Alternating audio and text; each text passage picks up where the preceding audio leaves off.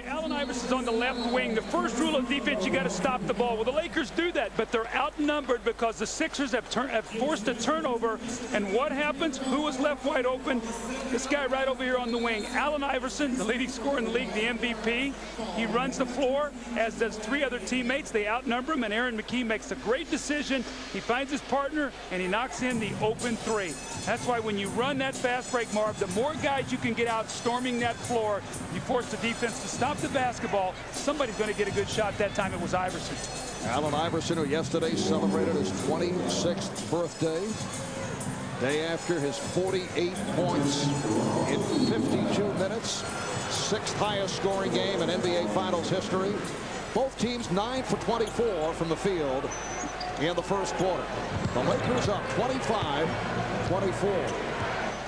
Snow and Iverson in the backcourt. Bell up front with McCullough and Geiger, and a foul on the Lakers. It's on Teron Lou, who just checked in.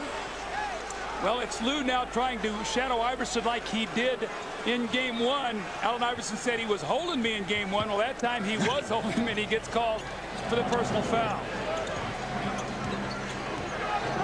Ron Lou, one of the heroes for the Lakers in game number one. What a move by Eric Snow, going high off glass for his first field goal. You know, Mark, when there's a sign of rust or when your conditioning is down, you turn the basketball over. Game one, the Lakers turned over 19 times. Tonight, only one. They're sharper. You can see it. The 76ers defense is still the same, but the Laker offense is much crisper right now. They're taking care of the basketball. Todd McCullough picks up his second foul. Dikembe Mutombo sitting down after collecting his second late in the first quarter. Well, Larry Brown patched a front line together here with Mutombo getting the rest along with Hill. Nice jump hook by O'Neal. So Shaq 3 of 4 from the field. He has 7, and the Lakers have a 1-point lead. Mark, you make a great point. How much time can Larry Brown buy from Mutombo? How close can they stay so he does not get in foul trouble tonight? McCullough deep in the post against O'Neal. He was waved off by Roger Bell. Here's Snow in a crowd. Lost it. So you're looking at a 6 front line of Todd McCullough, Matt Geiger, and Roger Bell. Shaw throwing that lob. Bryant trying to draw the foul. This is Roger Bell leading Todd McCullough. When you take a bad shot, the 76ers are going to run back at you. Kobe took a difficult shot. Phil Jackson not happy with that. And the Sixers right back down the floor and laying the ball in the basket. That's how they're winning this game right now.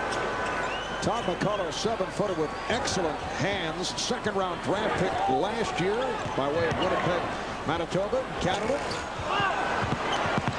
Good hustle by Ory.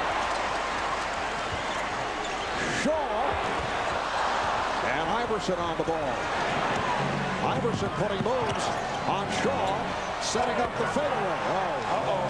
Allen Iverson with a gorgeous behind-the-back maneuver. He has 9 points, and you sense he is getting into it. He put on so many moves there, Brian Shaw couldn't even react. I flinched twice. I did too. Nice setup.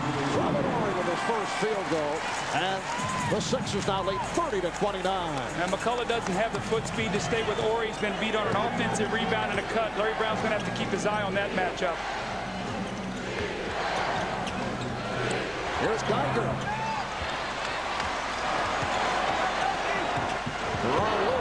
For Kobe Bryant.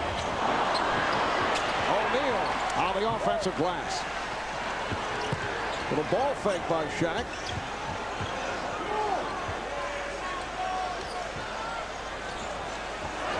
Roger Bell did a nice defensive job the other night against Kobe Bryant. Bell with it. McCullough beats the Lakers down court. You don't have to be fast to run on a fast break. That's 2 from McCullough. You just have to want to be able to run the floor. Sometimes you won't get it, but when you do, you deliver. That's great play by McCullough. And this crowd starting to get impatient. The Lakers are down by 3 after losing game 1 in overtime. And Marv, this is all that series of moves. Brian Shaw said, where is he?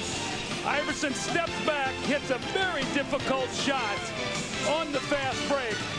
And then Todd McCullough, probably if you'd run a foot race, he might not be able to beat you or I, Marv, but you know what? Well, he's running the floor, and he's got 2 layups, and as a result, his team leads by 3.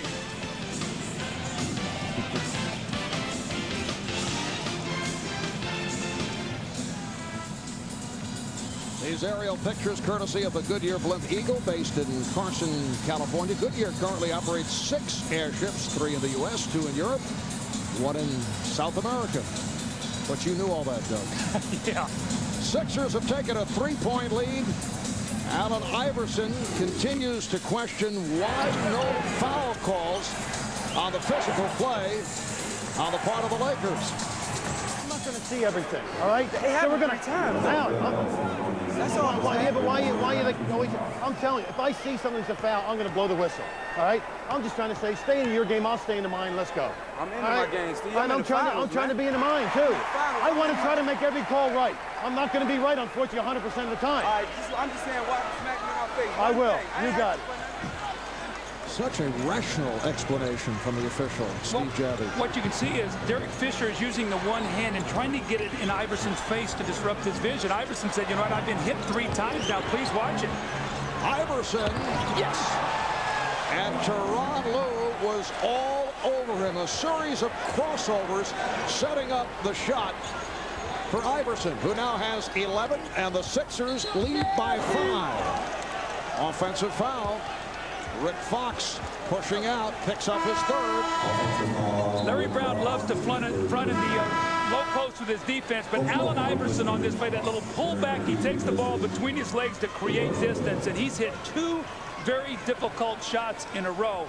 Starting to get that look on his face of why he was the MVP. This guy has got so much energy. Kobe Bryant has made his return 0 for 3 from the field. In the 2nd quarter. McKee from McCullough.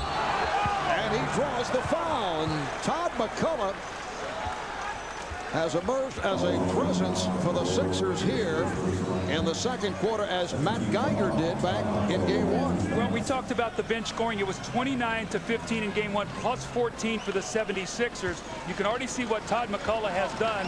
In a 7-minute period of time, he has 4 points. More importantly, the better he and Geiger play, it allows Dikembe Mutombo to stay over on that bench with only 2 fouls. So this is critical time that the Sixers are getting this kind of production from their bench players.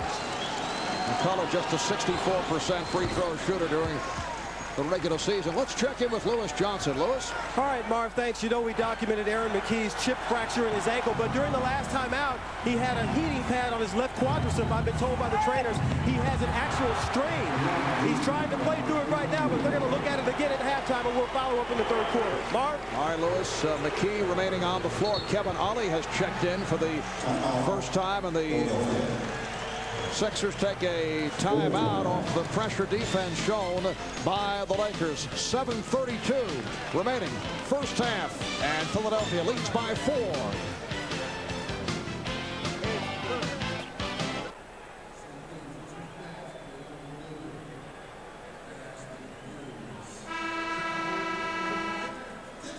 Kobe Bryant has gotten off to an excellent start, but one thing the Lakers don't want him to do is get too anxious and too excited and start forcing shots. You can see